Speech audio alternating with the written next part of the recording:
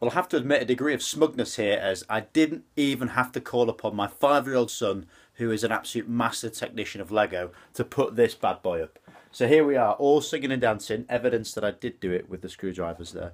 But pretty much impressive, got to say. First thing, so simple to use, the height perfectly adjustable for my preference, and being round about 6 foot, got it round about 90 degrees of the elbow. That's all important as I use the laptop. The other thing that they very kindly provided for me at sitstand.com is this little number. Now, you may well know what this is. It's a standing mat.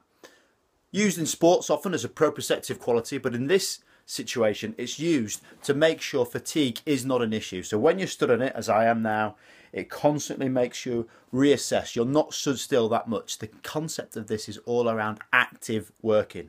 It's just as bad to be stood up still as it is to sit down still. So very much helps me bound around, something that I'm well versed with in the way that I work anyway. But I'll continue this journey, and I shall document once a day how I'm finding it, how the variable height has been going on as work athlete and sitstand.com continue to collaborate.